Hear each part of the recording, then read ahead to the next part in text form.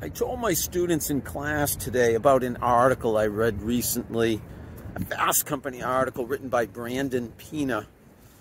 8 skills every leader should master in 2022. And I wanted to emphasize 2 of those skills. One being social media. Yeah, you know how I feel about that. I'm all in on social media, and I'm always talking about social media with my students. They know how important I think social media skills are to their future careers and to certainly them positioning themselves as leaders now in school and in the future during the course of their careers. But number 1 on the list of 8 skills leaders should master in 2022 was humanization. And humanization is also very, very important.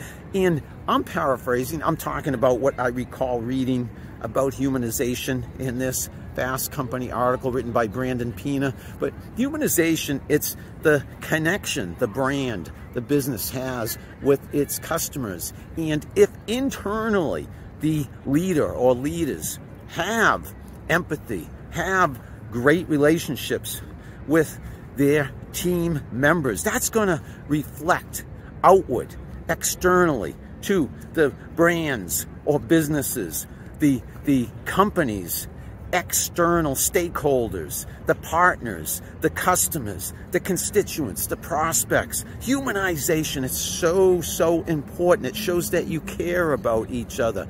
And if internally you care about each other, your customers, your prospects, your audience will pick up on that, and you will be successful. It's a win-win.